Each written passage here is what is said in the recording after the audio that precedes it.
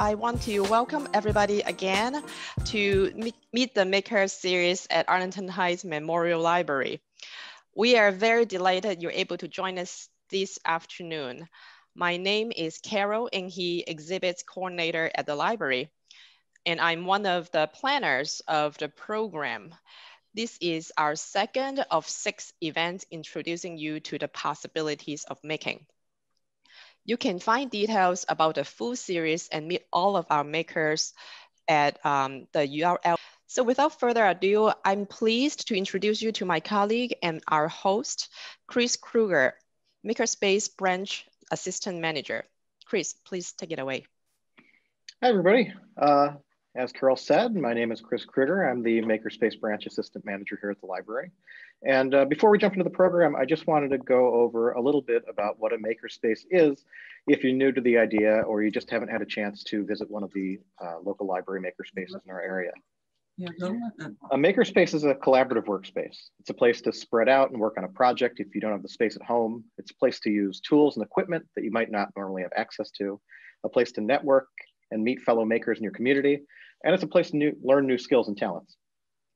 Now, at the library's makerspace, we're gonna have some really exciting technology and equipment for things like laser cutting, 3D printing, embroidery, as well as classes on art, cooking, sewing, and more. If you'd like more information about our makerspace opening in 2021, and I really, really hope you would, you can check out the makerspace page on our website at ahml.info/makerspace. I'm gonna drop a link in the chat there for you. Now, I'd like to talk a little bit about our Meet the Maker series. In this series, we're going to explore different ideas and interpretations of what making is. We're really fortunate to have makers from across the Chicagoland area who want to share their passions and interests with us. I think this series is special because it lets us connect with a really interesting group of makers with a diverse skill set. From artists to designers, craftsmen, and hobbyists, the maker community really covers a lot of ground as far as who considers themselves to be a maker and what it is they like to make. The makers in this series will cover quite a few mediums, such as textiles, screen printing, mold making, beadwork, glass art, and more.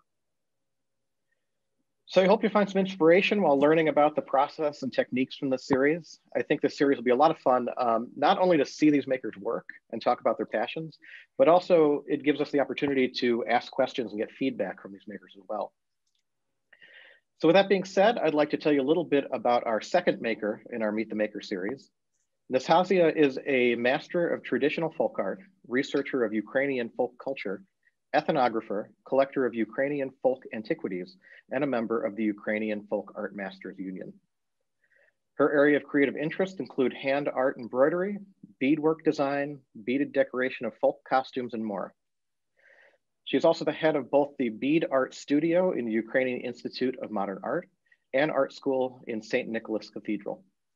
She's also a reporter for the American Ukrainian independent newspaper, Time and Events. So with that being said, I'm gonna let you take it away. Hello, everybody. My name is Nastasiya.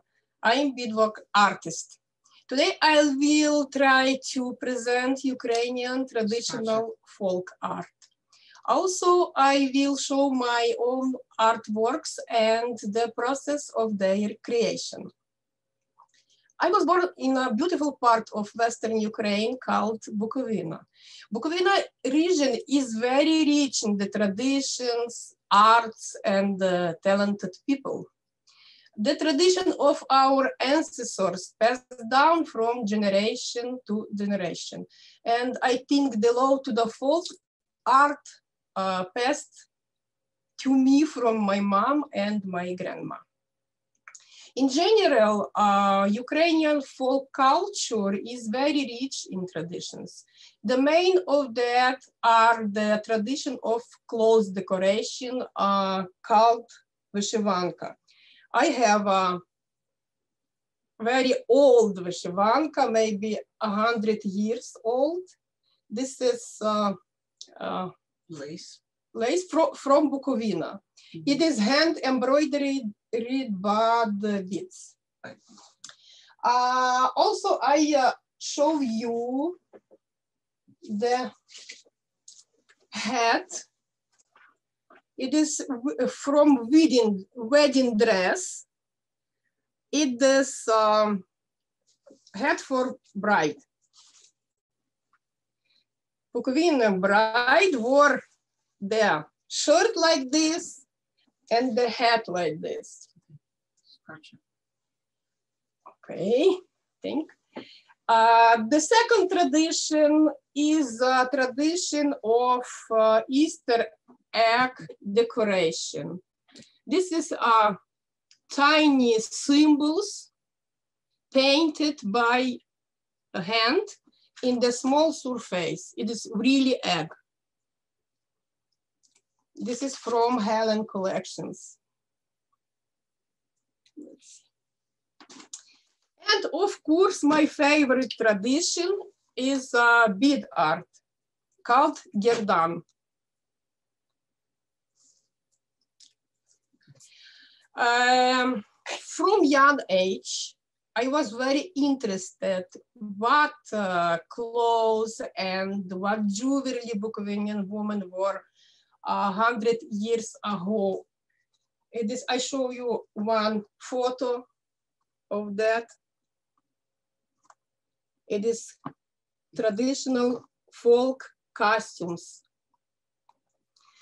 For many years, I collected ethnic Bukovinian embroidery ornaments, fragments of antique clothes and wall costumes. I show you just one piece of that. There is antique ornaments from a blouse. I have 600 pieces like this. Every year, my collection was replenished with new artifacts, and this was the impetus for researching the history of the Bukovinian ornaments.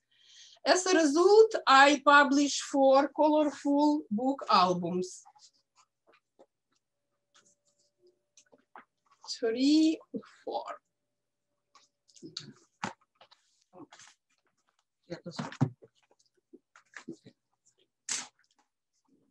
And these books are available at the Arlington Heights Library because Nastya donated them to the library.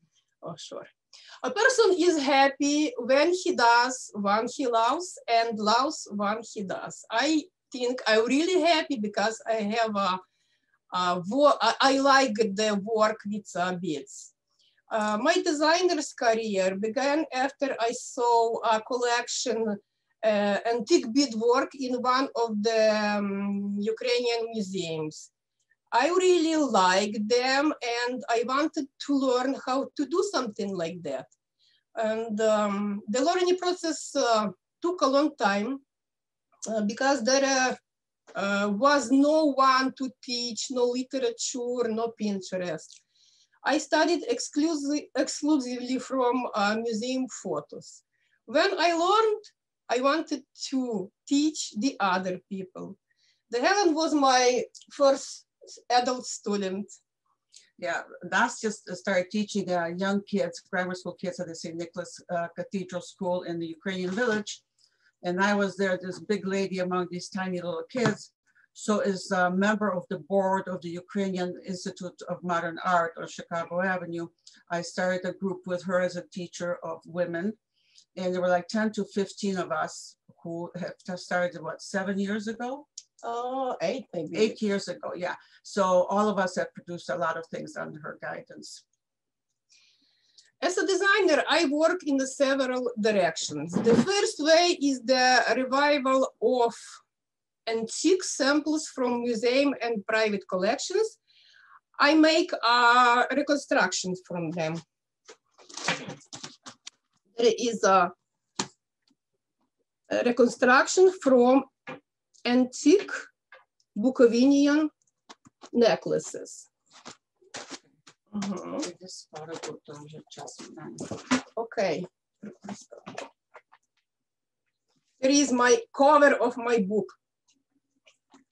Okay. Number 2. Number 2, I make my own projects, combining antique and modern. Okay. Okay. This is our wedding for bride. And my favorite puppy.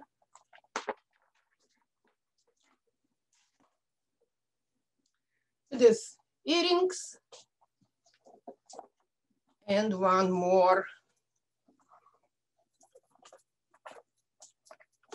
Okay. Okay, this is a project with combination of Ukrainian and American culture. It is quarters, American quarters.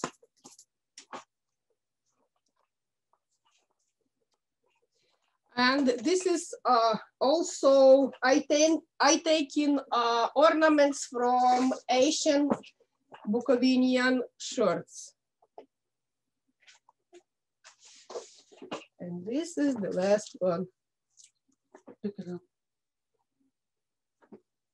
Okay. Also, I love, oh, forgot. This is bracelet and necklace. Also, I love to work with painting of famous artists. It is The Starry Night. Starry Night, Van Gogh. It's a moving. Also, I very love to create a project for clothes and accessory decorations. There is a head. I love it. There is the second head. And bag. And an evening bag. Yeah, evening bag. Okay, it's about such an Today I will show you a process of work in the 3 different techniques: loom weaving, hand embroidery, and bead knitting. Yes, and the working with the beads needs a special attention, so I asked Helen to comment on work process. So this is done on a loom, and her husband makes these looms small and large, and they're available also on sale at Etsy. And it's a very different way of doing things. Go ahead. Okay, each project I draw in the paper. Oh, this camera. It is project. And today I need to show you a working process for creating a bracelet in a small loom.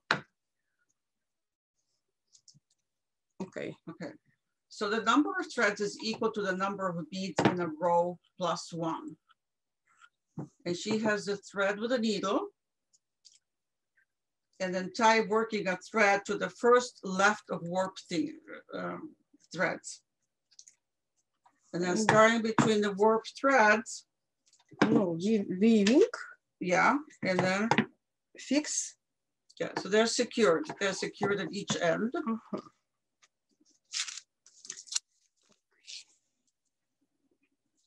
And then she has a box of beads with the colors that she wants to use.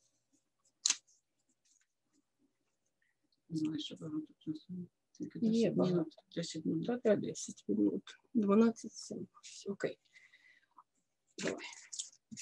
6 bites. So she's now putting beads on the needle. So it's 6 whites. So I think the top of the loom is a little bit cut off. I don't know if you guys could move a little bit closer to the camera for us. That'd be great. Like this? A little bit further down to your right, it looks like. Okay, she's picking up the beads. There you go. That's great. Thank you. Okay, good. 3, 2, and 3. 1, 2, 3. Okay. So she's got the beads for the next row on the needle now. And now she's going to push them through all the threads on the loop. Oh.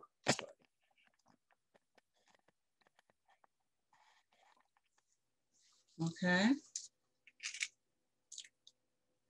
Right, so it goes underneath, then she pushes them into the thread in the right order. Okay, 3 more.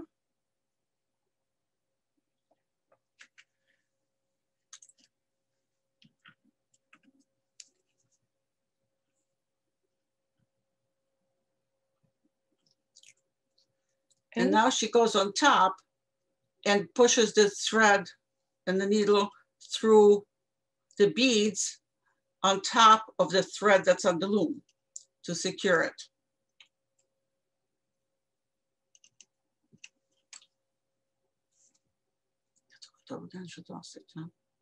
Mm-hmm. We have a question in the chat while you're working there. How long does it take to complete a piece like you're working on right now? Well, this is a bracelet. So how long will it take you to make a bracelet? Maybe 16 hours. I make it in the set to my blouse.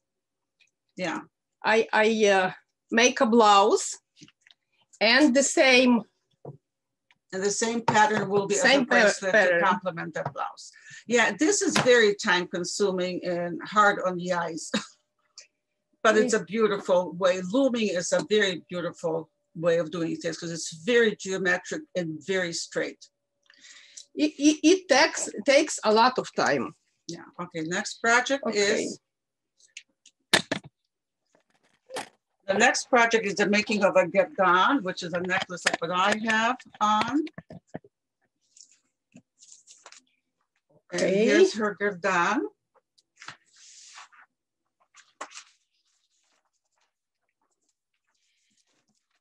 This is a project. So first she draws that on graph paper with all the colors and how it's supposed to go.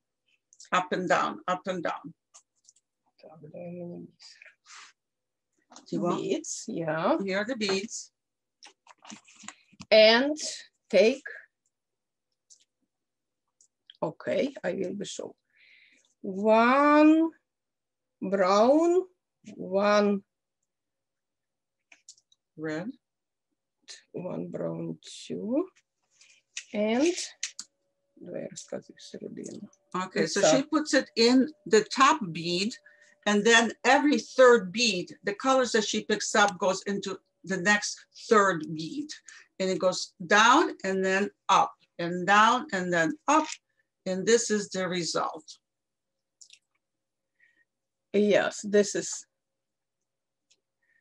And it working up, down, up, down, up, down, up, according to this. To that pattern. Yeah, pattern. Down, up, down, up, down, up, and weaving. Okay.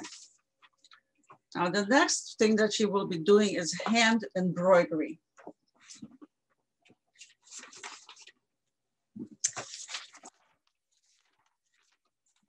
Okay, I have already the bracelet.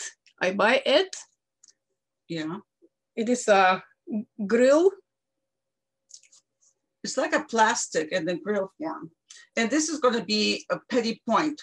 Those of you who are familiar with petit point, it's half stitch done diagonally and all in one direction. Like this. It's all diagonal. Okay. Okay, I'm doing.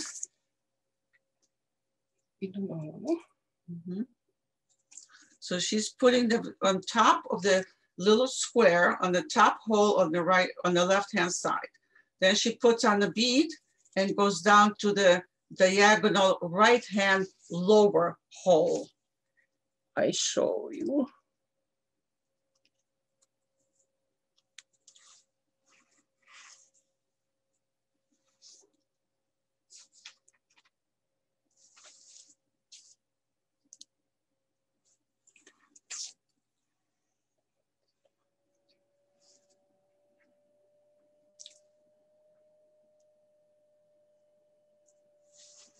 Mm-hmm.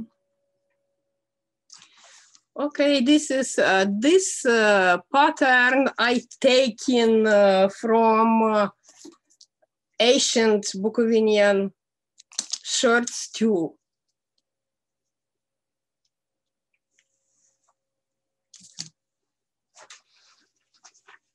I try to show you. Let's see. Yeah, these are pieces of fabric that she found embroidered. And during the war, of course, a lot of things were disappearing. So a gentleman from the age of 9 until he died, how old was he when he died? Snigor in 17. Yeah, in 2017 he died. But he was collecting these tiny pieces of fabric wherever he could and put them in a museum in Bukovina.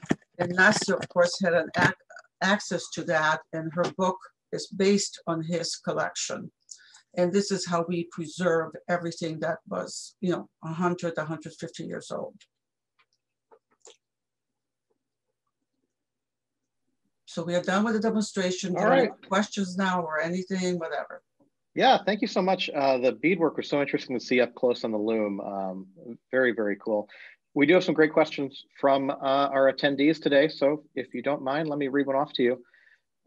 Do the traditional patterns change from different regions of Ukraine? Yes, the different regions of Ukraine has our own pattern. With old colors. Colors and the patterns. Colors as well, interesting.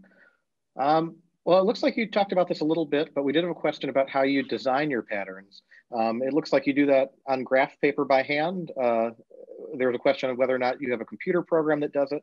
Do you do that all by hand? Yes, but I do it by hand because computer programs took a lot of time, I have no time for this. I have a lot of projects in my head, and I need to time for doing that. I love to paint the projects. Here's a question about your materials. What yarn or thread do you use to put in the loom, and is it the same as what is on the needle? Sometimes the same, sometimes not, but the better using in Fireline brand. It is expensive, but it's very nice. I love to work with it. It is available on Amazon, like everything else. No, that's great. I'm sure a lot of people coming today would like to know, those details of how you really get the work done, what materials you use, what works best for you. There isn't a question. What weight of Fireline do you use? I use 6 and 8 pounds. Great. Do Ukrainians make their own beads traditionally?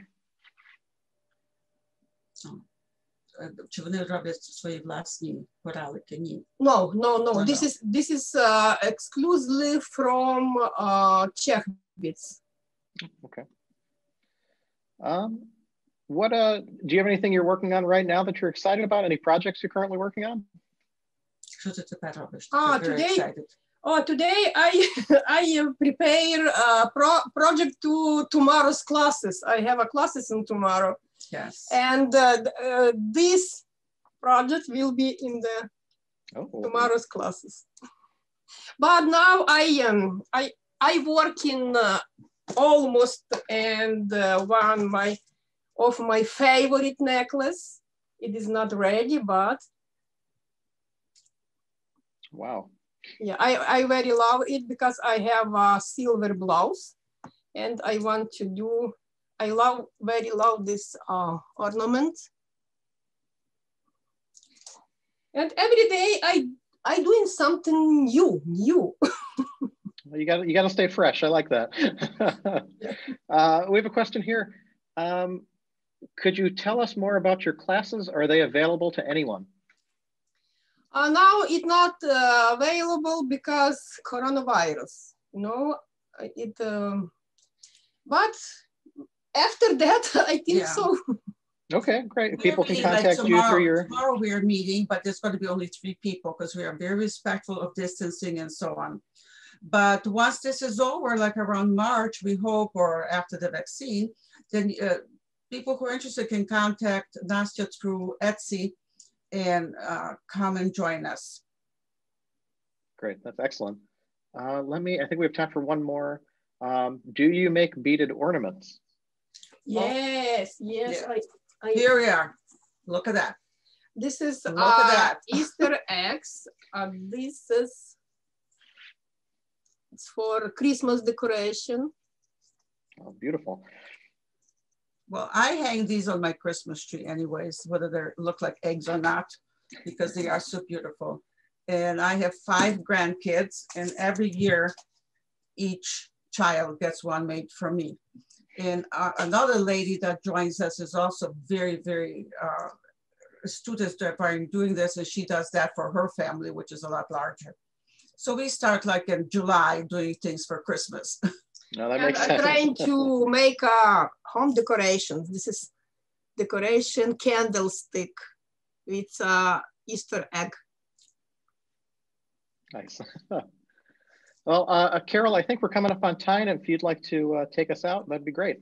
Sure. Thank you so much, Nastasiya, Helen, and Chris for the wonderful program. I also want to invite everybody to join our next program of the series on Tuesday, December 8th.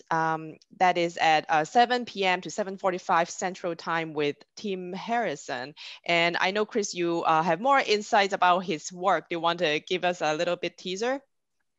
Oh, Tim makes really, really cool cosplay props. He does a lot of fabrication and 3D printing. A very, very impressive skill set, and I think it's going to be a lot of fun. He's going to show us some mold making.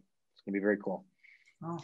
Yes. So sign up for the program, and again, I will include the link for registration in chat. Thank you very much, everyone, for participating. I hope you enjoy and have a wonderful day. Thank you. Thank you all for coming. Thank you. Thank you. Guys. Thank you.